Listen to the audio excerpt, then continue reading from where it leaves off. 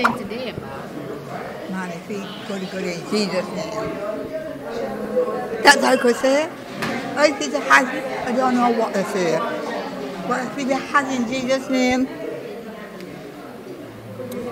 when you woke up this morning, what did you say to yourself? What was the first thing you said? I remember something that my mother teach me. She said me, sleep for the night. In my little bed I lie. Heavenly Father, hear my cry. Lord, protect me through the night and keep me till the morning light. And I did that. How that sound? Sounds very good to me. Very relevant. I understand you were looking forward, since 30 years ago, you've been looking forward to this special day. I'm looking forward to it. How to put it? I was looking forward yesterday a little longer, because it's serve the Lord, and the Lord loved me, and I love Him. So that's why it is so long. Because the Word said, children, obey your parents in the Lord, so that you are there, neither down nor down, that God gave you.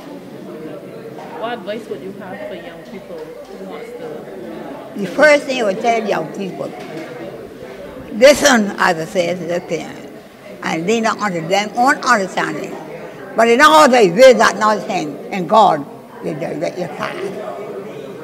How would you describe your life? Oh, wonderful, wonderful, wonderful in Jesus' name.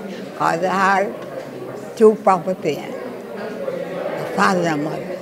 They teach me right. I was 10 years old, and they tell me how to love the Lord and how to love one another.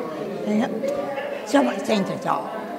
I third, I tell you, from morning they're going out. From morning they're going, my ears are talking them. Really what I tell you. But I ain't feeling too good, it ain't too good.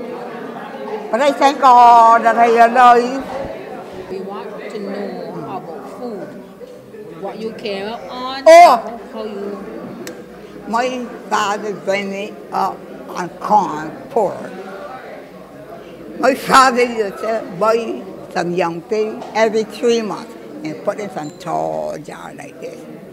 And he would tell the bushes, cut the 4 pieces, because I don't got enough to drain, you bought enough. And my father, who went down to work one morning, he took out one that had cream trees. Sister, empty that for me.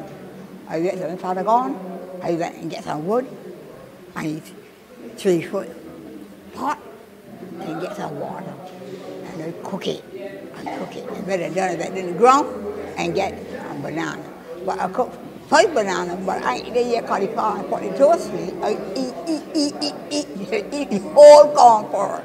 And when he come out, sister, you eat that? I said, yes.